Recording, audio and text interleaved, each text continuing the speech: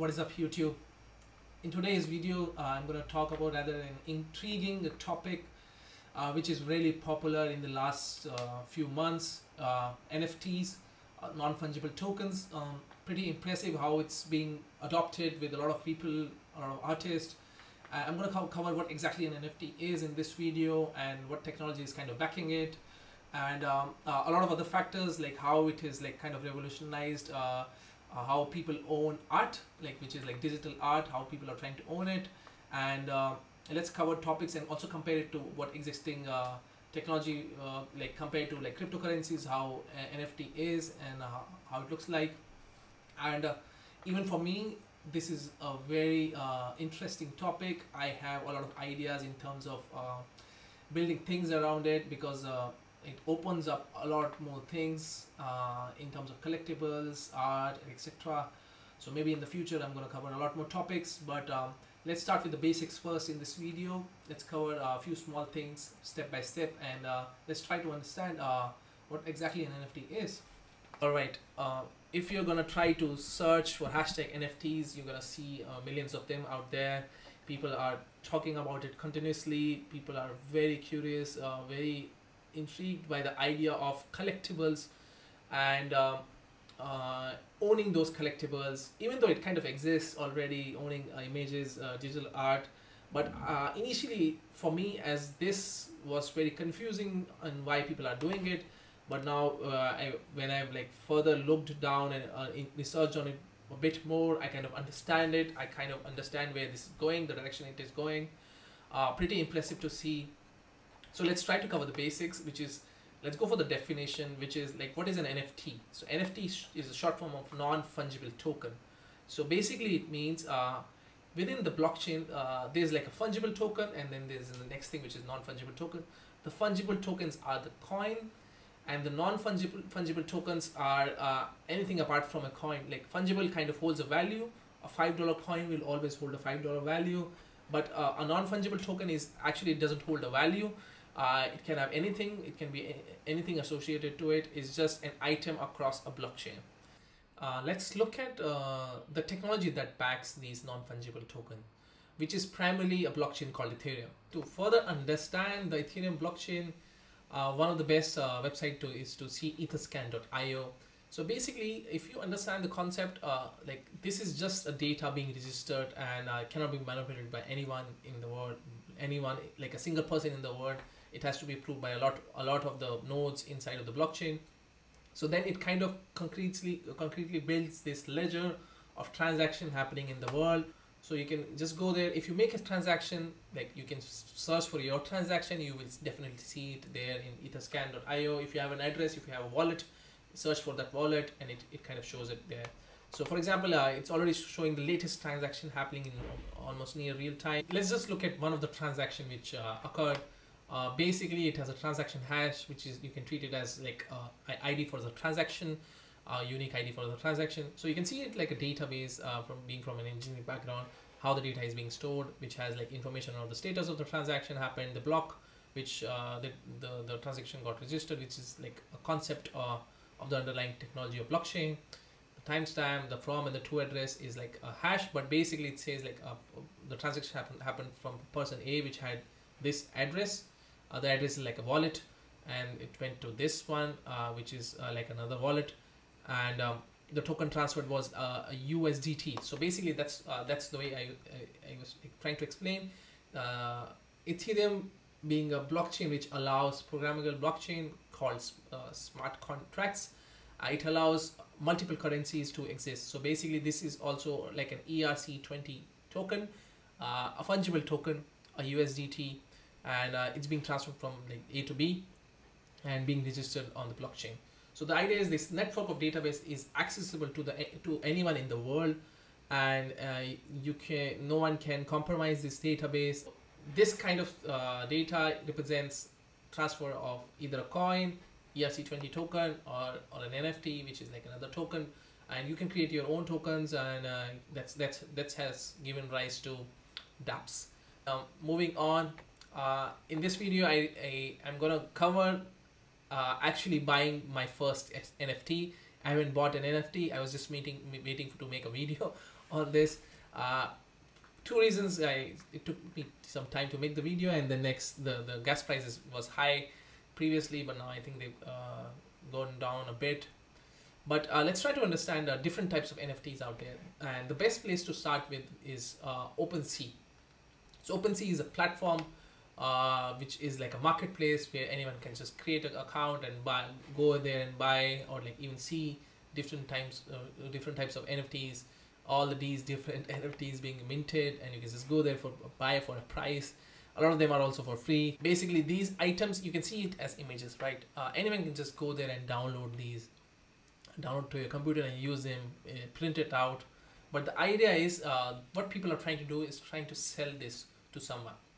So what I can click on this and buy this. So basically what will happen, the transaction of transfer of like where this person sells this to me is kind of registered on the blockchain, which is Ethereum blockchain, and you can actually go there and see the transaction that happened to show the legitimacy of me buying this product. So it kind of fulfills all the concept of verifying things, because like even in the previous to NFTs existing, people were still buying art, right? But then there was always like a central party which kind of verified in terms of the originality of the art piece you're trying to buy, like especially for the expensive ones. So that's where this kind of solves that problem, where the transfer of ownership of the transaction is kind of being registered in the public blockchain, and then people can just tag their names associated to it. So for art pieces, I don't understand it as much, I would say, because for me, the best use case would be trading cards, right? I was really fond of collecting Pokemon cards and owning Pokemon cards. I had a big collection. I traded a few, stole a few.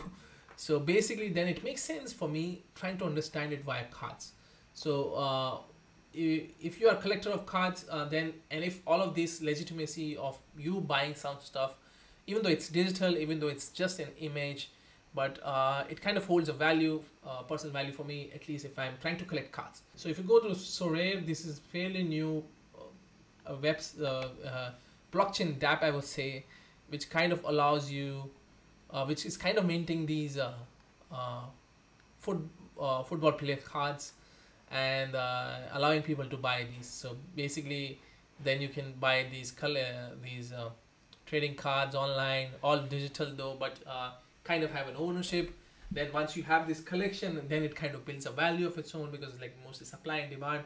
If you find some other collector out there who's quite interested in getting these, and then you can get a high value of this.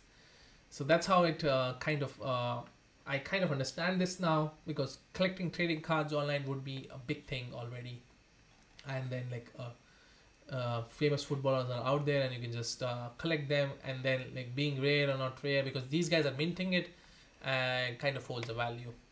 But the value is always derived by the supply and demand. If the demand is high, if things are scarce and it has some kind of brand value, then people would love to buy something like this.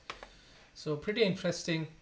A few more things would be one of the famous sale and purchase was from Beeple. Beeple is this digital artist who's kind of selling his art specifically through OpenSea, and then you can just go there and collect his art online. So even though you can just go to this guy's Instagram page and download this JPEG, but the transfer of ownership from this guy, because he's already super popular and someone actually bought it for like 70 million, pretty impressive. Sometimes it blows my mind as well. Just before I move ahead and buy my first NFT, I would like to mention that if you got value out of this video, and if you like this video, definitely hit the like button. It helps with the algorithm, and it would really help if you would subscribe to my YouTube channel. It kind of helps with the algorithm further with more subscribers. So yeah, that's it, and let's move forward on trying to buy the first NFT ever, for me at least. And OpenSea already has a very good guide. I would definitely recommend checking out the blog on OpenSea. It has all these different guides, the NFT Bible, and also the guide on buying your first NFT token.